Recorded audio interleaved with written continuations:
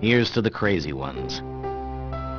The misfits, the rebels, the troublemakers, the round pegs in the square holes, the ones who see things differently.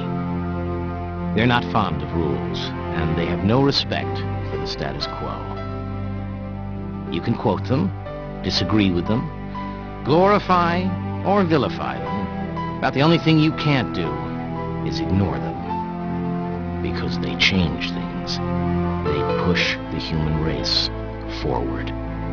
And while some may see them as the crazy ones, we see genius. Because the people who are crazy enough to think they can change the world are the ones who do.